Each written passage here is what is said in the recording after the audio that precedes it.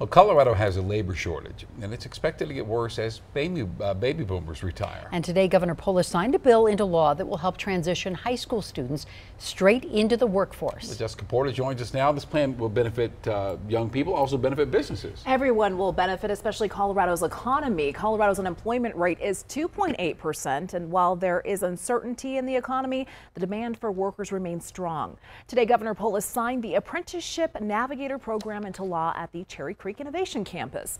The program provides training opportunities in urban and rural areas for students to work with local businesses. The goal is to give students the experience to get a well-paying job after high school that doesn't necessarily require a degree. It really is beneficial across the board. We have a shortage of people filling jobs in our state, and in some ways that's a good problem to have. We have 2 job openings for every unemployed person, but it's also very challenging for businesses, and so businesses are thinking differently about how to tap underutilized talent, and that includes apprenticeships.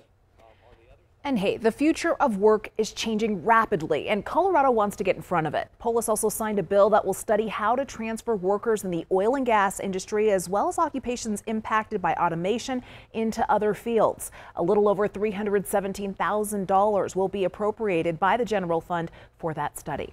Reporting live in the studio, Jessica Porter, Denver 7.